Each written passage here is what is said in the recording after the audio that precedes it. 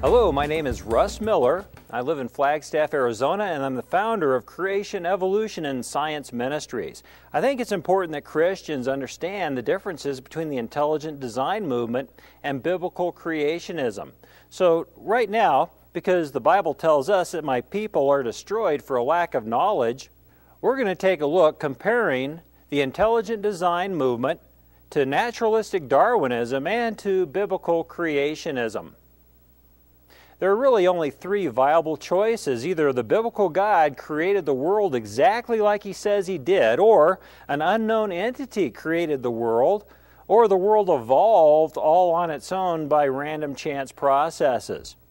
The intelligent design movement is based on observable, intentional design in things.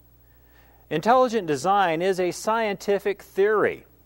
ID looks at specified complexity, which is best explained as a result of an intelligent cause, not by naturalistic random processes.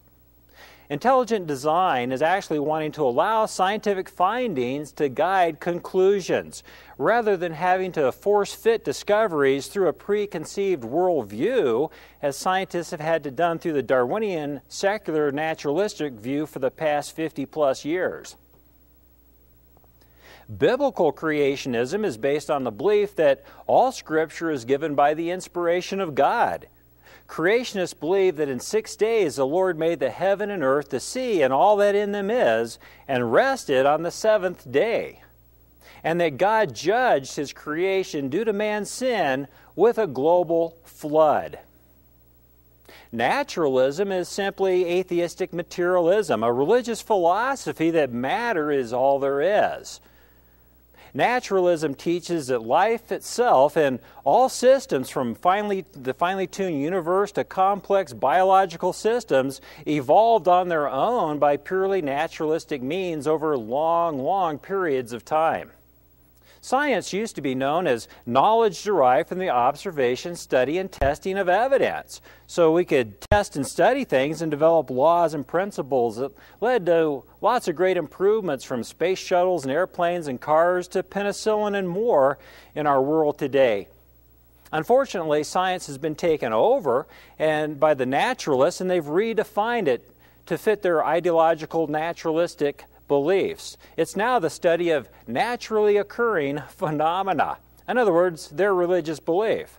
The New York Times warned that the ID movement might change the definition of science itself so that it is not restricted to the study of natural phenomena. Well, this admits that science currently is restricted to the belief in naturalistic phenomena. In other words, to the humanistic, secular, materialistic worldview. The problem here that undermines science is that naturalism is not a scientific theory. It is a religious belief, a religious philosophy. A testable hypothesis is supposed to be realistic in nature, it's supposed to be predictable, and it's also supposed to be possible to be refuted. It has to be refutable. Well, let's look at the predictions and the refutability of intelligent design, of naturalistic Darwinism, and of biblical creationism. Intelligent design predicts that biology will find that organisms have specified and irreducible complexity. Intelligence leaves behind a mark. As if you walk on a beach, you leave behind your footprints, or if you touch something, you leave behind your fingerprints. Specified and irreducible complexity are such fingerprints of intelligent design. Let's define specified complexity.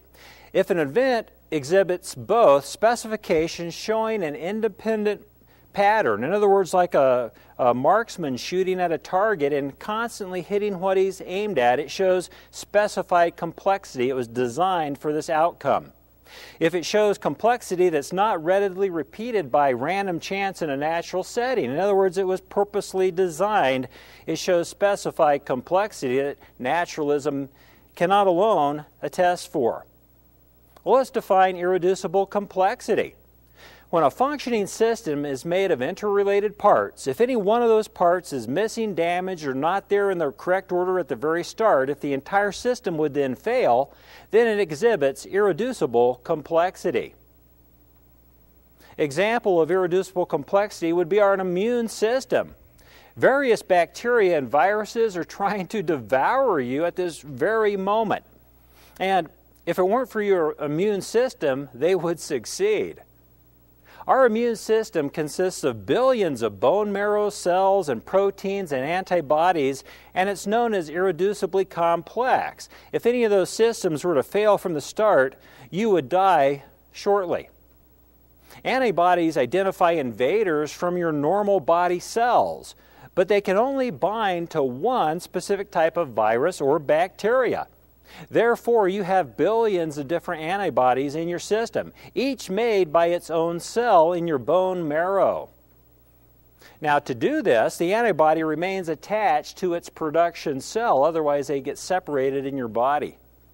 Now, when the specific invader that particular antibody was designed to deal with shows up, that antibody must inform the production cell to mass produce the antibody. Now, once it does this by bonding to the invader. A piece of the invader is attached to a specific protein molecule, which then attaches itself to a helper cell, which then attaches itself to another protein, and on this goes until the production cell gets the message to mass produce the antibody. If any one of those pieces was not there from the very start, the entire system would fail. It's irreducibly complex. Then the cell produces the specialized plasma cells that are not attached to the cell so that they can travel throughout your body and hunt down and destroy that invader. The immune system exhibits both specified and irreducible complexity. It is obviously designed for this specific purpose. Intelligent design meets its own key criteria. Well, what about refutability? If it could be proven that materialistic means alone could account for the complex biological systems we see today, the intelligent design movement would be refuted. So it's totally refutable. It's simply a fact that human intelligence is the only known mechanism for causing various parts to come together to form a complex machine. That's an example of intelligent design. In fact, many branches of science have been using intelligent design for years now. When an archaeologist finds a stone arrowhead laying on the ground, he doesn't assume it evolved over millions of years of rain erosion. Why not? It exhibits too much specified complexity. It was designed for a purpose. Intelligent design offers a scientific theory employing specified complexity as a reliable criteria for detecting design in repeatable, observable examples. These are scientific facts that qualify ID as a scientific field of study. So why isn't it taken into the schools as science? Because of the redefinition of the word science to fit only naturally occurring phenomena. ID shows that there had to be intelligence behind these things, and although you could show thousands or millions of examples that it's a scientific fact, the courts rule it as being non-scientific, not fitting the new definition of the word. Mind-boggling. The Bible says, "For the invisible things of Him from the creation of the world are clearly seen, so that they are without excuse." Who's going to be without excuse? Those that don't accept the biblical Creator's creation. The evidence of our Creator is enough to get a person condemned should we choose to willingly be ignorant of it. But recognizing design alone does not get a person reunited with our Creator. Biblical creationists use special revelation through the gospel message and through the rest of Scripture with general revelation, in other words, scientific facts found throughout the creation, to support that the Bible is indeed the inspired Word of God, word for word and cover to cover. Leading folks to put their faith and trust in the authoritative Word of our Creator, Redeemer, and Savior, Lord Jesus the Christ. Biblical creationism predicts that biology will find that plants and animals will only reproduce after their own kind, with variations occurring but only within the same kind of plant or animal. Biblical creationism also predicts that geology will find evidences of a global catastrophic aqueous event, a global flood. These are reliable empirical criteria of biblical creation. The Bible tells us that God created every living creature after their kind. The term after their kind is used 10 times in the book of Genesis. These are micro-adaptations, kinds bringing forth after their own kind. Dogs will produce dogs. Even with variation within the dogs, dogs will only bring forth dogs after their own kind. These are both biblical and scientific facts where millions of examples could be shown. Biblical creationism meets this key criteria. The Bible says, whereby the world that was, being overflowed with water, perished. Things must be buried quickly to become fossils, otherwise they rot away or get eaten by scavengers. Polystrata fossils are great proof of the global flood. We're told by secularists that the strata layers form slowly over billions of years, but we find polystrata fossils that traverse multiple strata layers, proving that the layers had to have formed quickly during a massive aqueous event.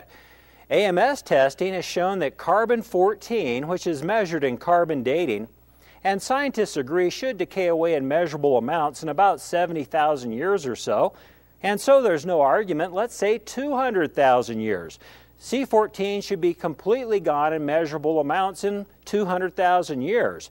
And yet recent testing on the layers, which secularists say are up to 600 million years old, the fossil-bearing layers, all still contain carbon-14 from the top layer all the way down to the bottom layer. That proves those layers can only be a few thousand years old at the most. And even better, from a biblical standpoint, is the amount of carbon-14, the range of amount from the top layer all the way to the bottom. And remember, it's supposed to decay away over time. It's in the same range of amount from the top layers to the bottom. That proves that all those fossil-bearing layers were laid down in the same event, and only a global flood can viably explain that. Biblical creationism once again meets its key criteria. Well, what about the refutability of biblical creationism? Though it's not a science book, Scripture accounts claim that plants and animals will bring forth after their kind and that there was a global flood. If the observable evidences do not support these claims, biblical creation would be refuted. Biblical creationism is refutable. It is not refuted because it is true. Naturalism assumes that Darwinism is a scientific fact, but Darwinism is a religious belief. Darwinism predicts that biology will find organisms adding new and beneficial data to the existing gene pool to cause them to evolve into other creatures. They also predict that geology will find the fossil record filled with millions of transitional kinds, missing links, if you will, of one kind slowly evolving into the next kind. These would be reliable empirical criteria of naturalistic Darwinism. However, increasing genetic information is yet another major problem for Darwinists. Real science knows of no example of nature being able to add appreciable amounts of new and beneficial genetic information to an existing gene pool. If Darwinism were true, they should find millions of examples. They have no viable examples to show.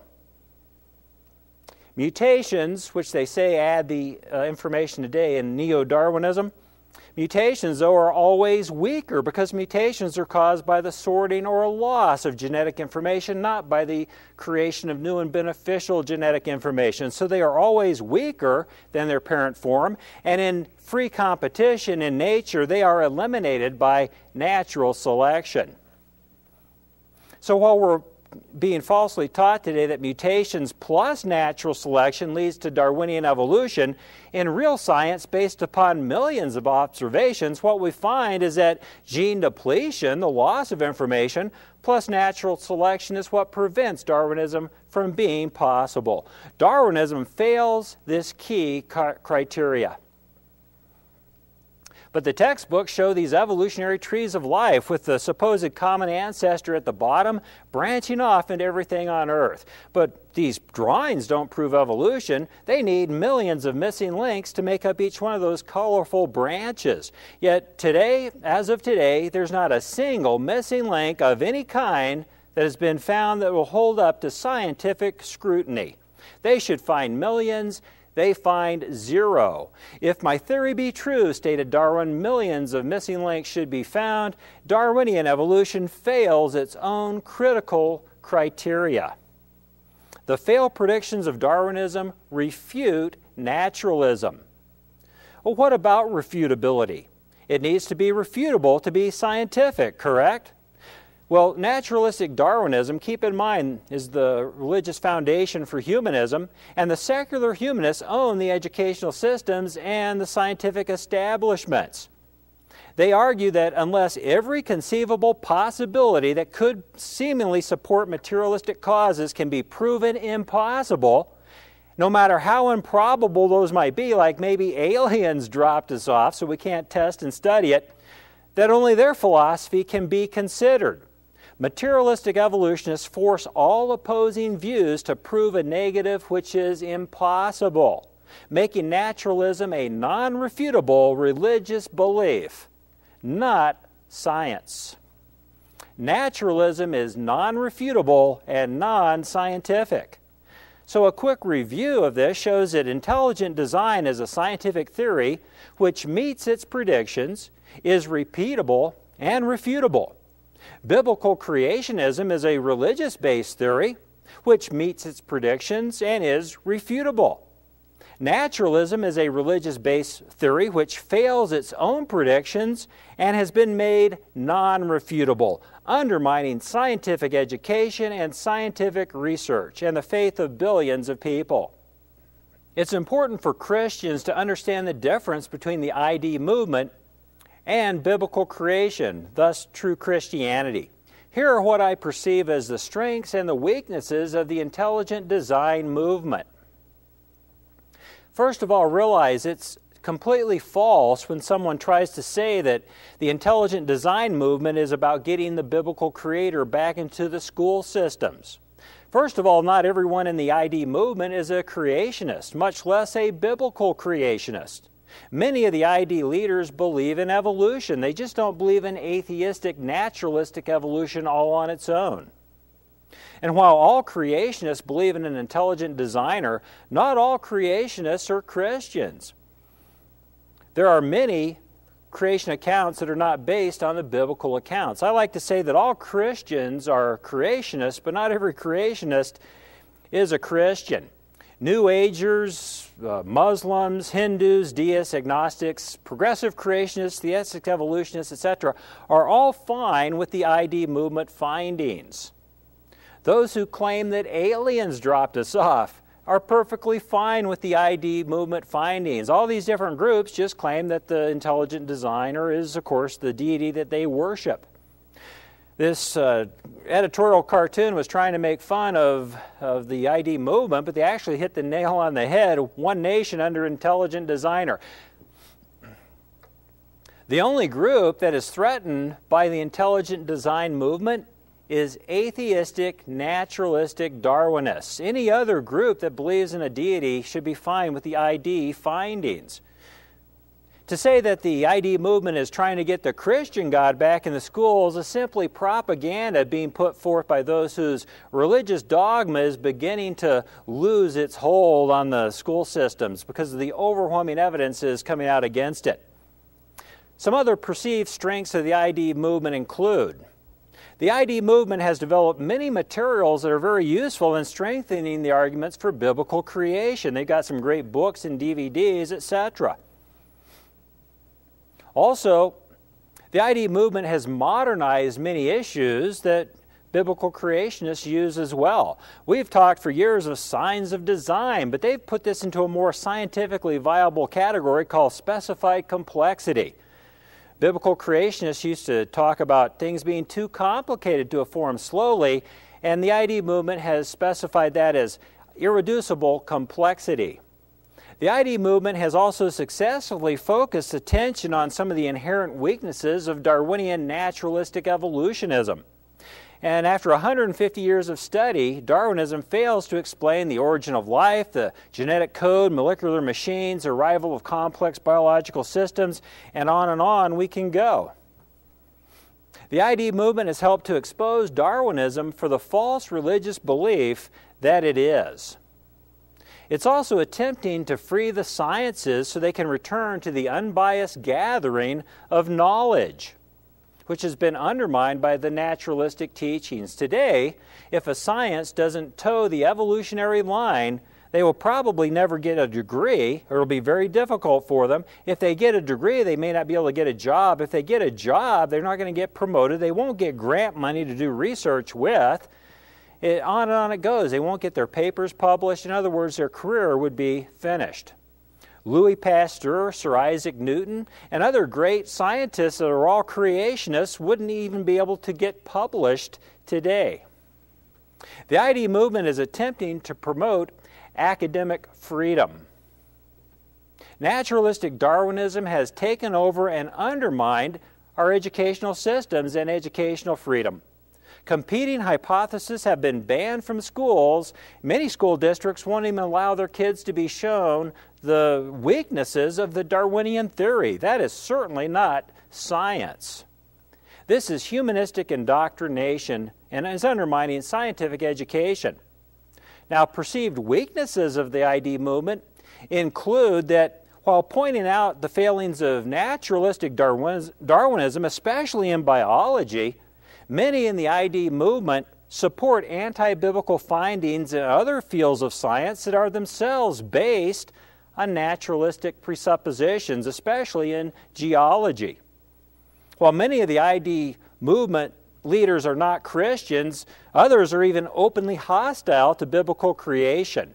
And many of them reject various Christian tenets like original sin, the fall, the global flood, etc. I predict that should the ID movement succeed, some of the strongest opponents to the biblical designer, and certainly to the biblical creation, will probably arise from the ID movement leadership ranks.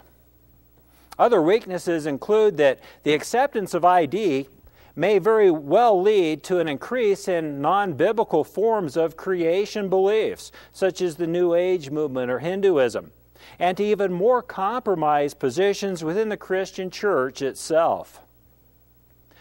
Christianity Today came out and has called for Christians to stop attacking Darwinism, start supporting intelligent design, and begin attacking young earth creationists.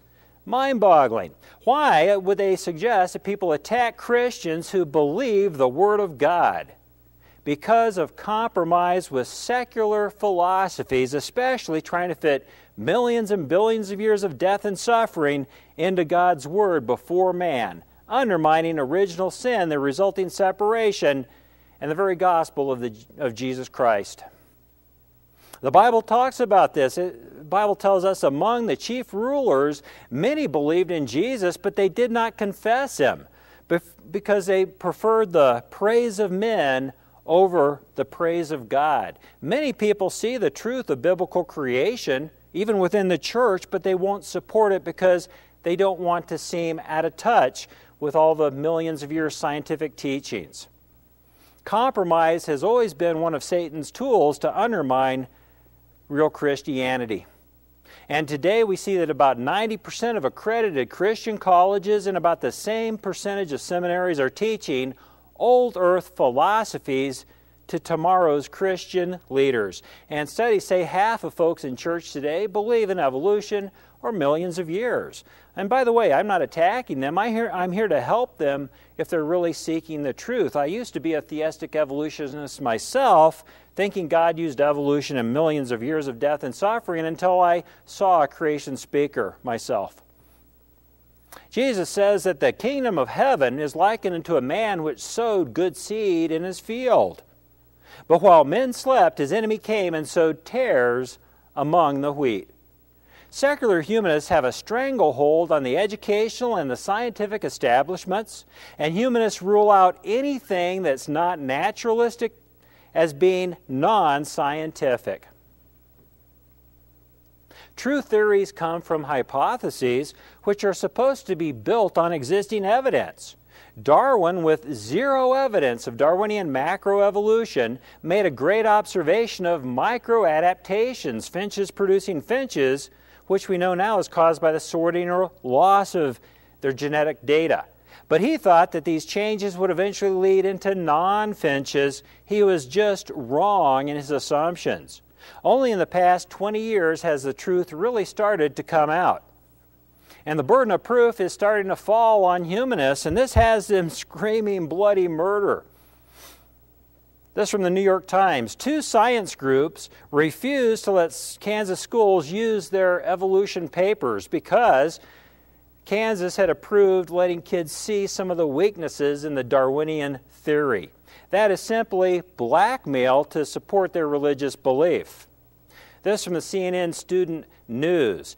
In Kansas, fighting over the teaching of the weaknesses of evolution, Liz Craig, a board member of the anti-intelligent design group Kansas Citizens for Science, stated, "Portray the ID advocates in the harshest light possible as evangelical activists, as ignoramuses, unprincipled bullies." Well, who's being the unprincipled bully, might I ask?